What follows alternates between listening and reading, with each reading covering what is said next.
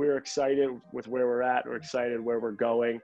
We both know what that looks like. And when that day comes, we will be right here having a conversation with you, talking all about it.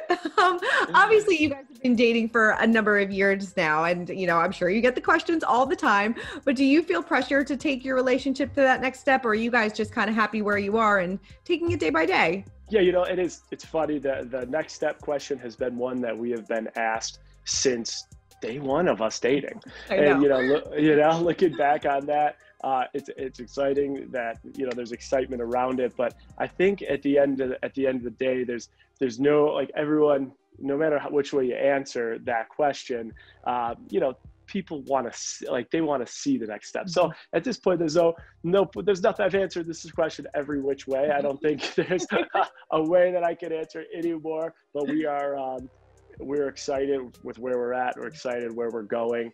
We both know what that looks like. And when that day comes, we will be right here having a conversation with you, talking all about it. I can't wait.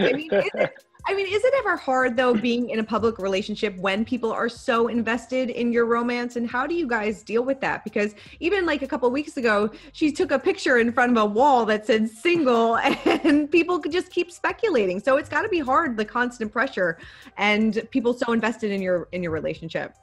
It's rewarding that people are investing. It is in our relationship. It has been such an interesting component that, again, I've never had to deal with.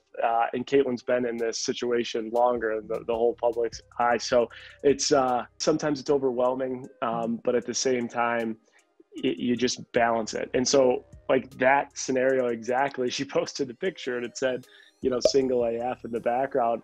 And after, she recognized it immediately because the comments were pouring in, like, what, are you single? No. And then she's like, oh my gosh. And so she addressed it immediately. And then once the dust settled, those are the conversations you have when you're offline. Like, what was, Kate, did you not see that? And she's like, with all my heart, I did not see that. And those things happen. So I think when you are in a public relationship, having those conversations and being able to communicate offline is just so critically imperative. Totally. When was there a moment in your relationship that you knew, all right, Kaitlyn is the one, I want to commit to this. Was there something that she did, or was there a moment that you recall in your relationship? You're like, oh my God, this girl is the real deal.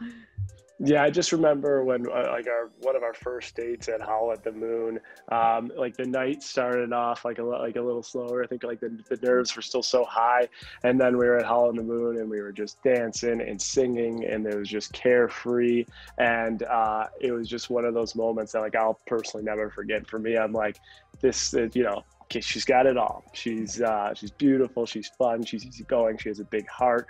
And I got to see at that time also her relationship with some of her closest of friends, and it was a beautiful memory that I won't forget.